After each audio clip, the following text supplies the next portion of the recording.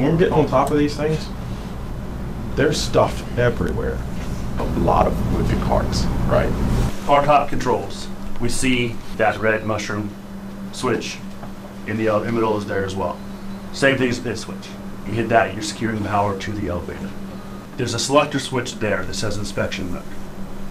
I always, anytime I get on the top of an elevator, I put it in inspection. That's the control for the elevator mechanic to be able to move that elevator up and down the shaft. We are not riding that thing up and down. What that does do, though, is locks out all the other controls to the elevator. If the elevator is in inspection mode, the only thing that elevator is going to listen to is the direction it's getting from that pedestal on the top. Inspection mode locks out every control but that one there.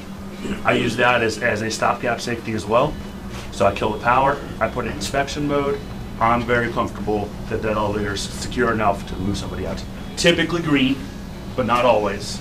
Newer elevators is always going to be green. It's always going to be a 2 or 3 position switch that says run inspection stop. And then the other thing you got to be cognizant of, when you put in inspection, they're going to have 2 buttons. One says up, one says down. Don't touch those.